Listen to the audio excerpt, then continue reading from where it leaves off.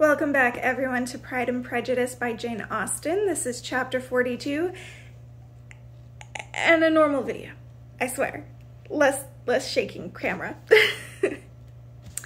Had Elizabeth's opinion been all drawn from her own family, she could not have formed a very pleasing picture of conjugal felicity or domestic comfort. Her father, captivated by youth and beauty, and that appearance of good humor which youth and beauty generally give, had married a woman whose weak understanding and liberal mind had very early in their marriage put an end to all real affection for her. Respect, esteem, and confidence had vanished forever, and all his views of domestic happiness were overthrown. But Mr. Bennet was not of a disposition to seek comfort for the disappointment which his own imprudence had brought on, in any of those pleasures which too often console the unfortunate for their folly or their vice. He was fond of the country and of books, and from these tastes had arisen his principal enjoyments. To his wife he was very little otherwise indebted than as her ignorance and folly had contributed to his amusement. This is not the sort of happiness which a man would in general wish to owe to his wife, but where other powers of entertainment are wanting, the true philosopher will derive benefit from such as are given. Elizabeth, however, had never been blind to the impropriety of her father's behavior as a husband. She had always seen it with pain, but respecting his abilities and grateful for his affectionate treatment of herself, she endeavored to forget what she could not overlook, and to banish from her thoughts that continual breach of conjugal obligation and decorum which, in exposing his wife to the contempt of her own children, was so highly reprehensible. But she had never felt so strongly as now the disadvantages which must attend the children of so unsuitable a marriage, nor ever been so fully aware of the evils arising from so ill-judged a direction of talents which, rightly used, might at least have preserved the respectability of his daughters, even if incapable of enlarging the mind of his wife. When Elizabeth had rejoiced over Wickham's departure, she found little other cause for satisfaction in the loss of the regiment. Their parties abroad were less varied than before, and at home she had a mother and sister whose constant repinings at the dullness of everything around them threw a real gloom over their domestic circle, and though Kitty might in some time regain her natural degree of sense, since the disturbers of her brain were removed, her other sister, from whose disposition greater evil might be apprehended, was likely to be hardened in all her folly and assurance by a situation of such double danger as a watering place and a camp. Upon the whole, therefore, she found what has been sometimes found before, that an event to which she had looked forward with impatient desire did not, in taking place, bring all the satisfaction she had promised herself. It was consequently necessary to name some other period for the commencement of actual felicity, to have some other point on which her wishes and hopes might be fixed, and by again enjoying the pleasure of anticipation, console herself for the present, and prepare for another disappointment. Her tour to the lakes was now the object of her happiest thoughts. It was her best consolation for all the uncomfortable hours which the discontentedness of her mother and Kitty made inevitable. And could she have included Jane in the scheme, every part of it would have been perfect. But it is fortunate, thought she, that I have something to wish for. Were the whole arrangement complete, my disappointment would be certain. But here, by carrying with me one ceaseless source of regret in my sister's absence, I may reasonably hope to have all my expectations of pleasure realized. A scheme of which every part promises delight can never be successful, and general disappointment is only warded off by the defense of some little peculiar vexation. When Lydia went away, she promised to write very often and very minutely to her mother and Kitty, but her letters were always long expected and always very short. Those to her mother contained little else than that they were just returned from the library, where such and such officers had attended them, and where she had seen such beautiful ornaments as made her quite wild, that she had a new gown, or a new parasol, which she would have described more fully, but was obliged to leave off in a violent hurry, as Mrs. Forster called her, and they were going to the camp. And from her correspondence with her sister, there was still less to be learned, for her letters to Kitty, though rather longer, were much too full of lines under the words to be made public. After the first fortnight or 3 weeks of her absence, health, good humor, and cheerfulness began to reappear at Longbourn, everything wore a happier aspect. The families who had been in town for the winter came back again, and summer finery and summer engagements arose.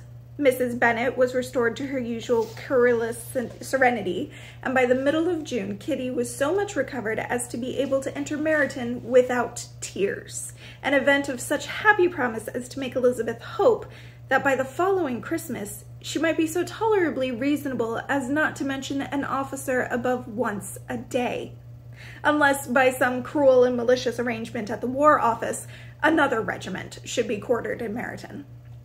The time fixed for the beginning of their northern tour was now fast approaching, and a fortnight only wanting of it, when a letter arrived from Mrs. Gardiner, which at once delayed its commencement and curtailed its extent.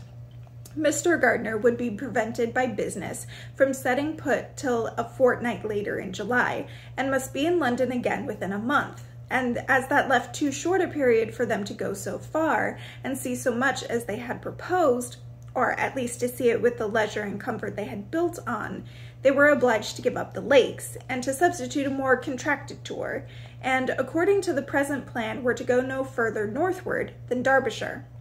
In that country there was enough to be seen to occupy the chief of their 3 weeks, and to Mrs. Gardiner it had a particularly strong attraction. The town where she had formerly passed some years of her life, and where they were now to spend a few days, was probably as great an object of her curiosity as all the celebrated beauties of Matlock, Chatsworth, Dovedale, or the Peak. Elizabeth was excessively disappointed. She had set her heart on seeing the lakes, and still thought there might have been time enough, but it was her business to be satisfied, and certainly her temper to be happy, and all was soon right again. With the mention of Derbyshire, there were many ideas connected. It was impossible for her to see the word without thinking of Pemberley and its owner. "But surely," said she, "I may enter his county with impunity, and rub it of a few petrified spars without his perceiving me."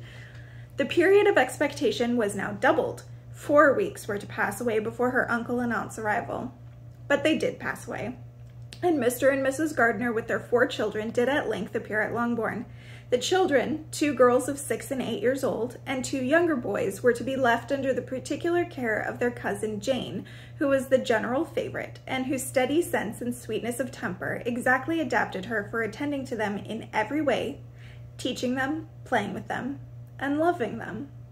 The Gardiners stayed only 1 night at Longbourn, and set off the next morning with Elizabeth in pursuit, that of the suitableness as companions, a suitableness which comprehended health and temper to bear inconveniences, cheerfulness to enhance every pleasure, and affection and intelligence which might supply it among themselves if there were disappointments abroad. It is not the object of this work to give a description of Derbyshire, nor of any of the remarkable places through which their route thither lay.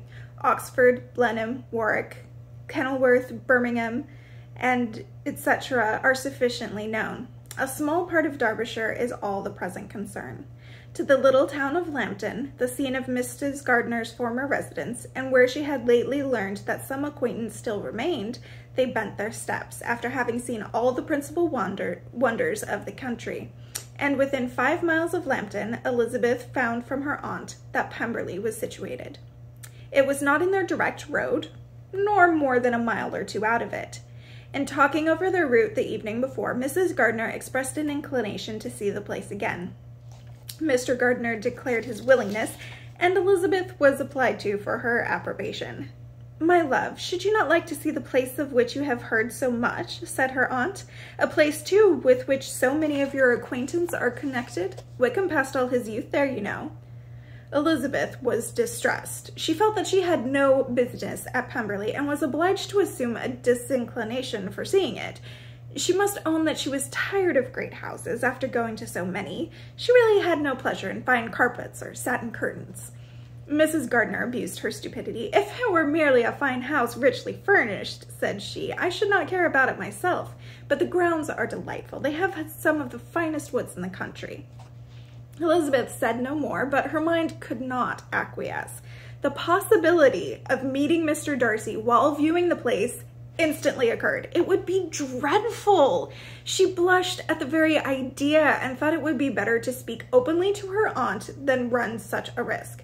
But against this, there were objections, and she finally resolved that it could be less resource if her private inquiries as to the absence of the family were unfavorably answered. Accordingly, when she retired at night, she asked the chambermaid whether Pemberley were not a very fine place, what was the name of its proprietor, and with no little alarm, whether the family were down here for the summer. A most welcome negative followed the last question, and her alarms being now removed, she was at leisure to feel a great deal of curiosity to see the house herself, and when the subject was revived the next morning, she was again applied to, could readily answer, and with a proper air of indifference, that she had not really any dislike to the scheme. To Pemberley, therefore, they were to go.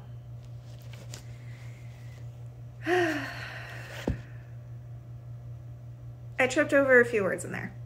I do apologize. But she's going to Pemberley. And if you've seen the movies or read the book before, you know what happens next. And if not, oh, you're in for a surprise and some tea and drama. It'll be fun. I'll see you next time.